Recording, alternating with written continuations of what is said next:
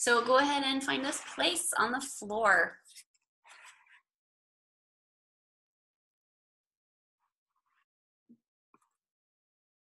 Tune into your breath.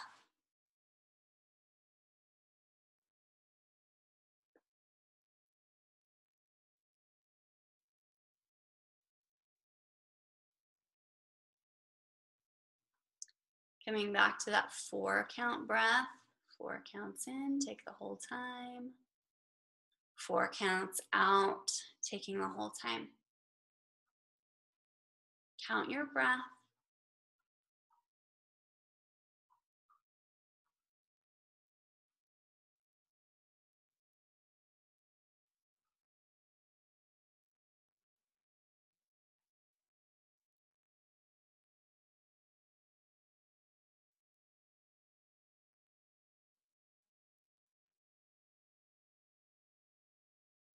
Start to feel the floor beneath you.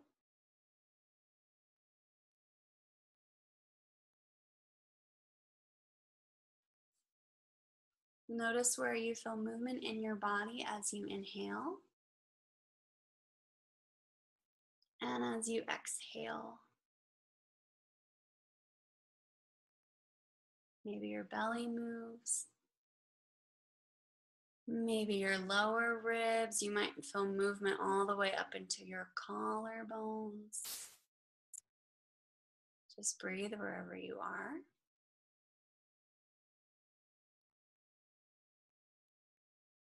Notice where your body is in contact with the floor.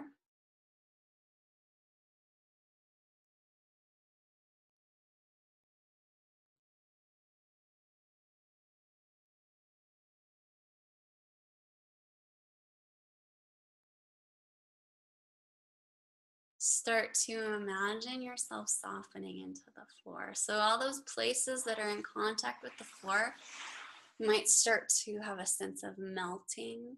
So there's a sense of continuity, of their never ending, continuously pouring into the floor, spreading out. You might imagine that the floor is round. You're losing your edge between you and the floor. And when you're ready, with your breath, go ahead and roll either onto your side or your back or your belly, depending on where you are. So just be curious about it.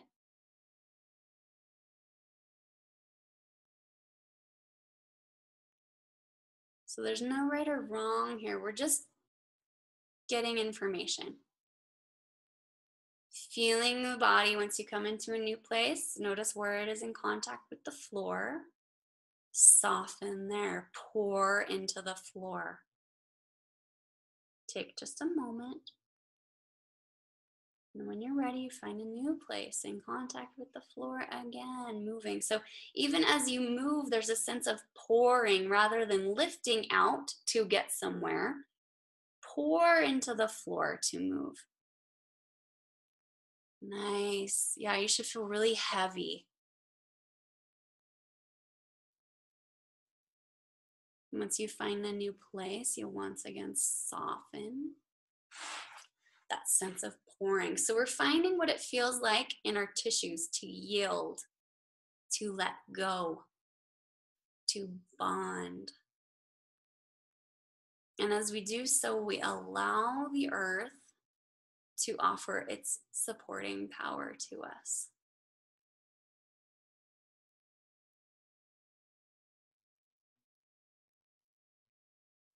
So again, taking a moment, you might find a new place.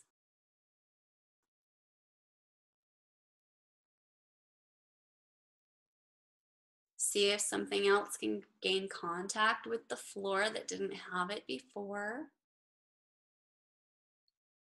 So you want all parts of your body to get that feedback from the floor as you're moving here, as you're breathing, yielding, pouring continuously into the floor.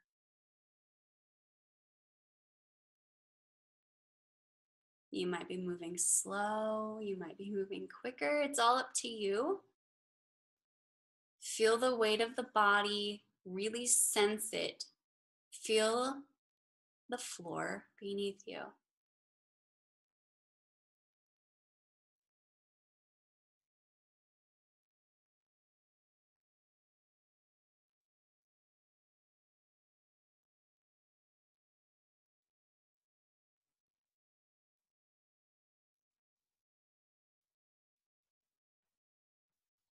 You're pausing and moving as feels best for you. You might find a spot that you really need to give attention to. Take your time there.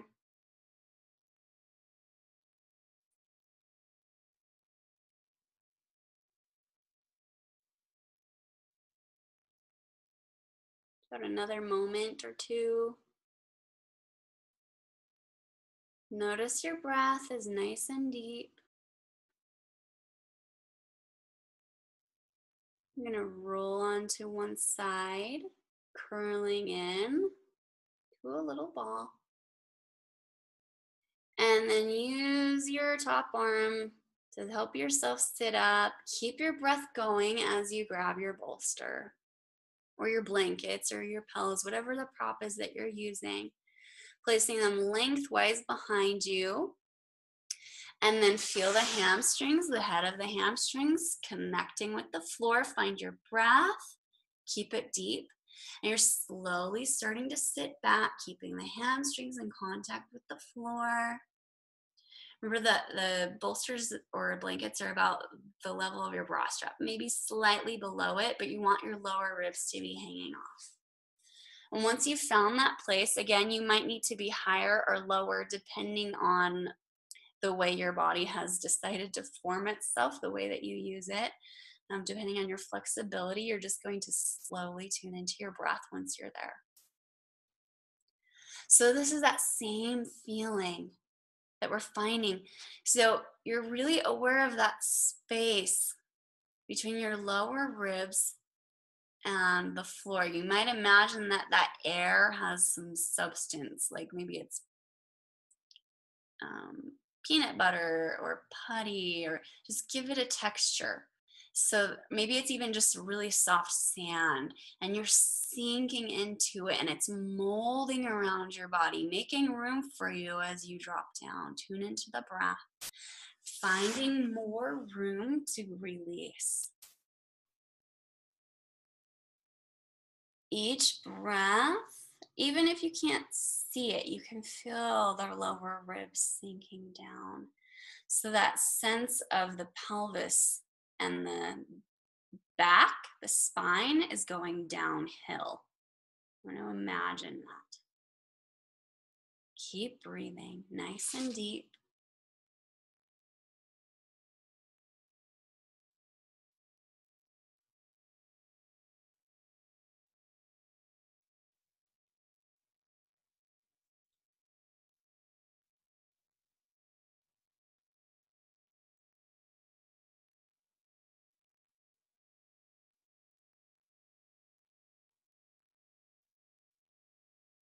Once you feel that release, you can take longer when you're doing it on your own. You can take longer if you'd like.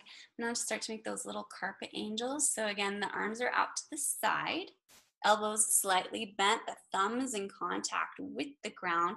You're just gonna take the arms up as much as you can without letting the ribs lift. Once you find that edge, pause, breathe. Again, awareness of that space, dropping, softening.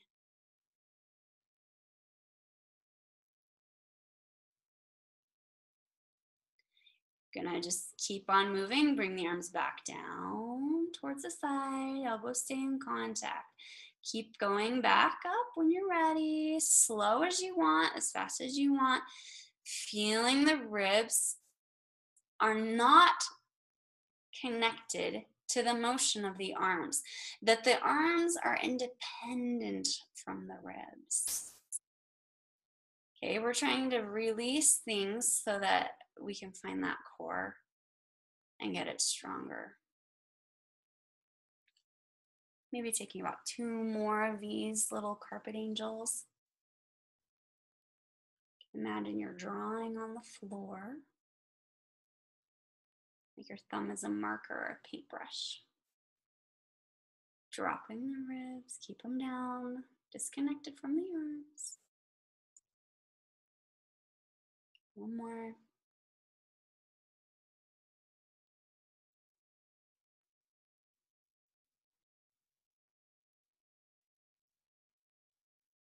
I'm going to take the psoas release twist. So keep your breath nice and deep. Just take one leg across. Yeah. Again, keeping the ribs down. So if they start to lift, back off. Notice that breath. It's again that same sense of the pelvis and the spine all going downhill. You're feeling that. You can support that leg that's coming across with a bolster or with blankets if you'd like. Breath is deep. Soften into it. So you should have diagonal creases going across your shirt. Good. Nice soft breath. Notice what it feels like here. Notice the sensations. Soften. One more breath. And then release that leg down. Notice the difference between sides. So this is a great way to take inventory and kind of feel the benefit of what you did. Then we're going to take it across the other direction. So same thing, that creases in the shirt across the body, diagonal.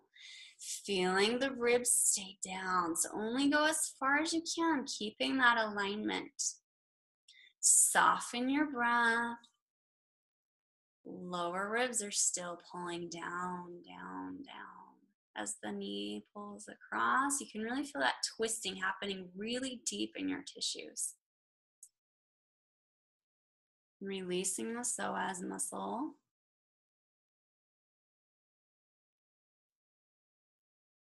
Breathe, soften, find your edge and soften.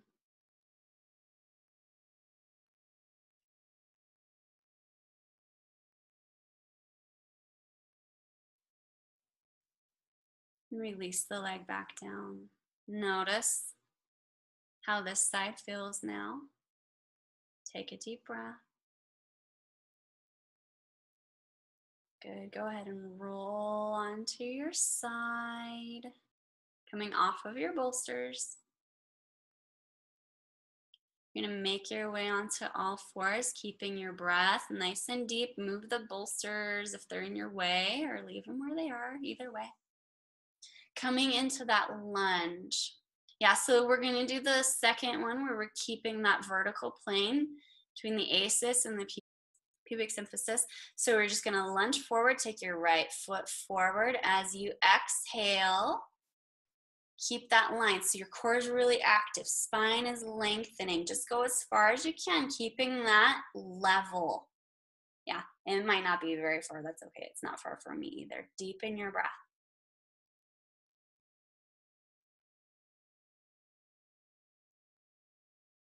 Steady.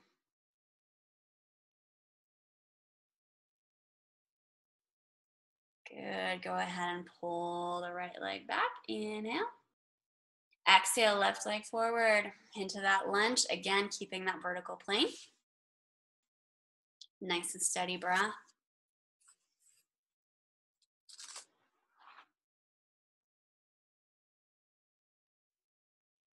Good. Only go as far as you can with keeping that alignment. Feel the core activate to keep the pelvis from dipping and tipping. Breathe.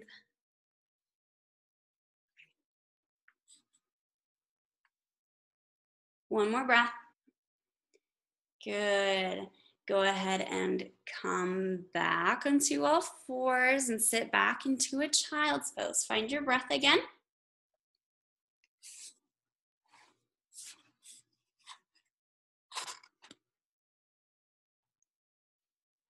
Good. From there, you're going to just go in right into the hang and hollow. So make sure that your knees are hip width apart. And so you're stacking your hands and resting your forehead.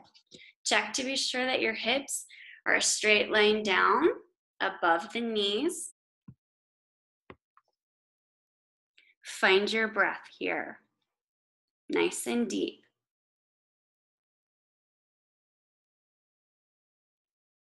Awareness of that tugging.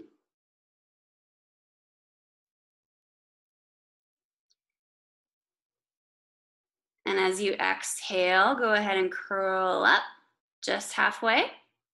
Curl all the way up. And back down. Take a breath here. And again, as you exhale this time, come all the way up. Feel the hamstrings come into play, all the way up, all the way lengthened, head is up, vertical. Good, and come back onto all fours and make your way back onto your back for the streams exercise, coming into that supine position. So come back into your back, finding those streams. So again, reminder, those two streams. Running from your inner thigh, right where your inner thigh comes in contact with your crotch. Two streams running through the pelvis, through that deep valley. Yeah, running parallel to each other, right along the spine. And then they come together at T12, where your low ribs are. Running up the length of the spine. When they get to your neck, they start to go downhill, the stream.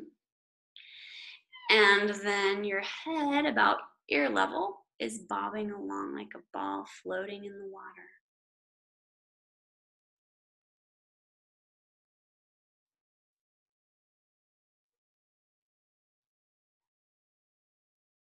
We're going to come up to a seated place.